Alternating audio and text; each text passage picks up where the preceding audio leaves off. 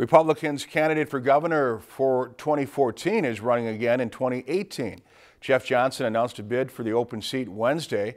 The Hennepin County Commissioner lost to Governor Mark Dayton by roughly 5 percentage points in 2014. Dayton is not seeking a third term. Johnson won a seat on the Hennepin County Commission in 2008 after serving 3 terms in the state house. He joined several Republicans and a broad field of Democrats who have already launched bids. If you've enjoyed this segment of Lakeland News, please consider making a tax-deductible contribution to Lakeland Public Television.